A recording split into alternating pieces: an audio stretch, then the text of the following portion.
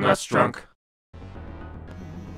Hello, Halloween is coming up again, so let's take a look at the best horror-themed arcade games. In the past, I've covered the best Super Nintendo Halloween games and the best Super Nintendo Halloween ROM hacks, but for sheer carnage and insanity and gore, it's hard to beat the arcade. This list is going to span from the early 80s all the way to 2015, so I'm going to try and cover as much as I can. I should mention quickly that most arcade horror games tend to be light gun games, so there's a lot of flashing lights in this video, just to let you know.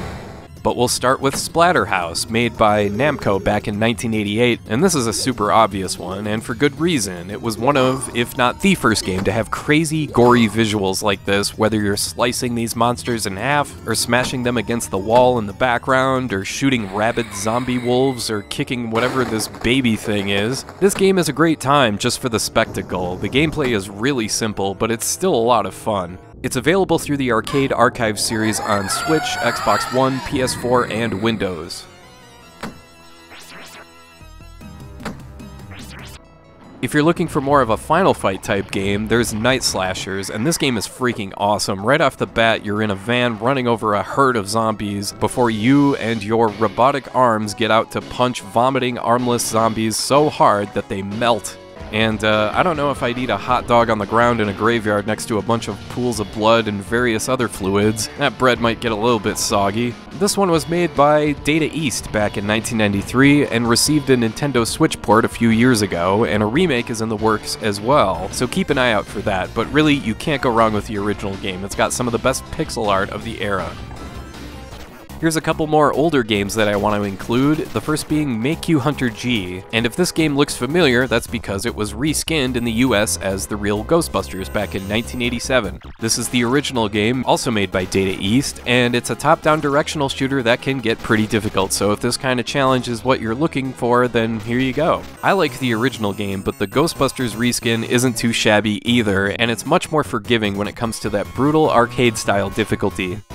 But now, let's go all the way back to 1983 with Sinistar, made by Williams Electronics. Hey, wait a second, what's so scary about this game? It's just kind of an Asteroids clone and... Beware, I live.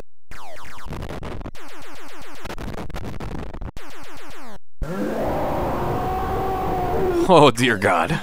Imagine playing this at the time when you're used to stuff like Pac-Man. Hell, I'm playing this now and that voice is still haunting, and it doesn't help that this game gets ridiculously hard, too. Sinistar is available on Super Nintendo as part of the Williams Arcade Greatest Hits compilation, but there's a lot of other places you can find this one.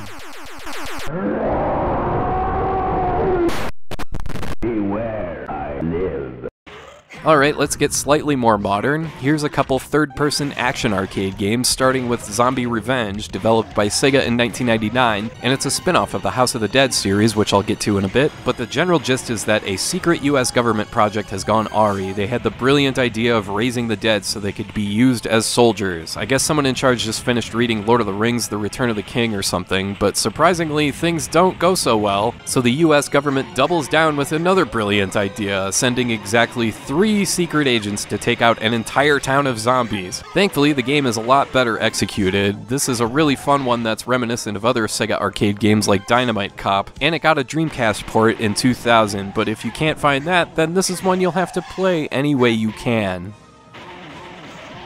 Here's another game with a similar gameplay style called Chaos Heat, made for arcades in 1998 by Taito. This one has much more of a sci-fi horror motif where you use machine guns, grenades, and flamethrowers to fight your way through a biotech laboratory. And that's where you fight giant bugs and monsters that look like they're made entirely of denim. This is a really impressive game though, that's well worth your time with just the right amount of challenge. Unfortunately, Chaos Heat never left arcades, so this is yet another game you'll have to keep your eye out for. Now let's move on to the light gun shooters, starting with the House of the Dead. There's a whole bunch of these games. There's 4 games in the main series and a few spin-offs like Typing of the Dead and Pinball of the Dead, but I can't help but like the original the best because I've played it so much. And it's the easiest to find where you might see arcade games. And hey, what do you know? In this game, the zombies can actually run and actually have some, beer league quickness to them. I don't know if this is the best game in the series, but it's the one I've spent the most time with, and it's never a disappointment, especially with a second player. House of the Dead got a remake in 2022 that's available on all modern consoles, but if you find a way to play the original, I recommend doing so. It's a good time. Let's go in. Sure, why not?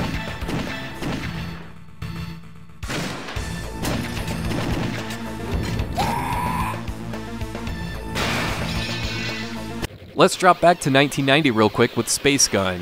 Is that name generic enough for you? It was made by Taito, and this is another one where the pixel art is just awesome, where you have to rescue hostages stuck in walls of alien egg slime or whatever this is. What's interesting is that this arcade cabinet also featured foot pedals, like a racing game, which is pretty cool. At first, it's easy to abuse backpedaling anytime you get to an enemy, but the time limit makes that tough. It's a bit tricky to play today, but I like this one as a bit of a change of pace. Next is Zombie Raid, made for arcades in 1995 by American Sammy, and this one's a little different too. It's a scrolling light gun shooter as opposed to on rails like you see with House of the Dead, but you're also tasked with finding 4 items randomly placed throughout the game in order to get the proper ending, and doing that is not easy. This is among the most challenging light gun games I've played. Everything happens so quickly, it feels like you need about 12 cups of coffee just to keep up with this game. I can't help but love the style of the graphics here though, so I needed to make sure I mentioned this one. Zombie Raid was never released outside of arcades, so this is another one where, yeah, I've already said it a couple times in this video, so you get the idea.